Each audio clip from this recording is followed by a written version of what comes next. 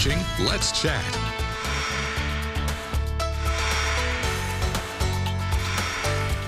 A woman of many talents. Let me repeat that. A woman of many talents. Thank you. That's I had nice. no idea, Andy Santoro, that you were such a cookie queen.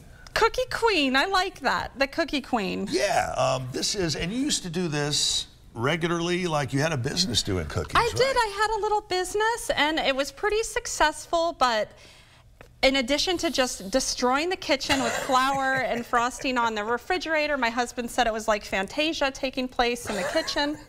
And then my wrist got sore, squeezing out the icing. I just kind of took a break. You know, a lot of people, and believe me, my wife has a lot of knowledge of the cookie business. A lot of people think, it's no big deal. You put in some of this, put in some of that, whip it up, throw it in, bring it out of the oven, and you have a cookie.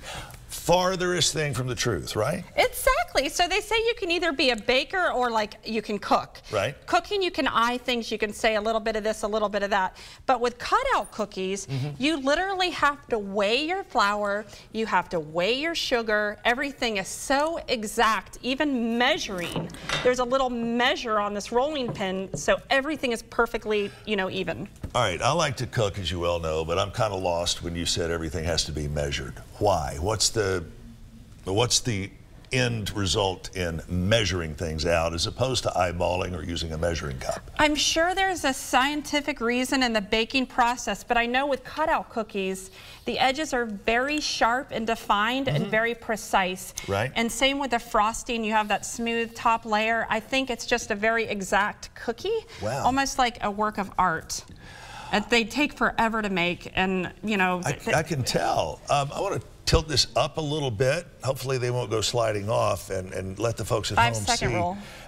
how much detail is involved in these. And there is a lot. What are the little white thingies on top of the cookies here? Just little candy pearls. Pinterest is a big, I use Pinterest a lot, so I looked up royal icing cutout cookies shaped like hearts, and this is just one of the examples on Pinterest. While the frosting was still wet, I just pressed in these little sugar pearls. They're not real pearls. But I'll tell you, they look like they are identically spaced apart, and that's not an easy thing to do.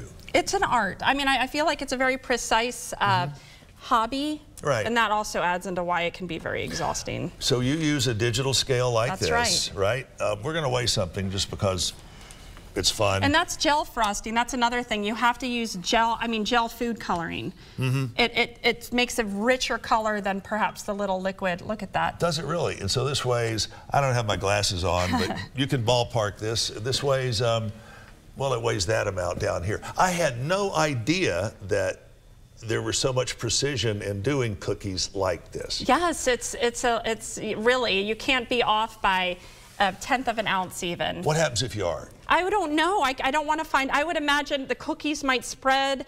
You're supposed to use unsalted butter and add salt, so maybe there's a chemical reaction, but with that and the baking powder, I don't know, but I haven't Maybe tried. So.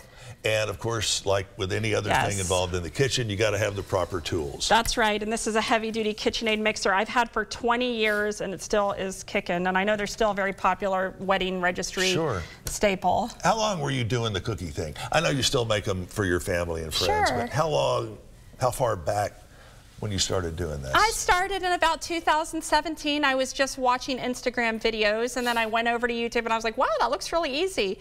My first was basketball cookies for my husband, who's a Tar Heel fan. Right. So everyone loved them, and then it just, I did it for about a year. Wow.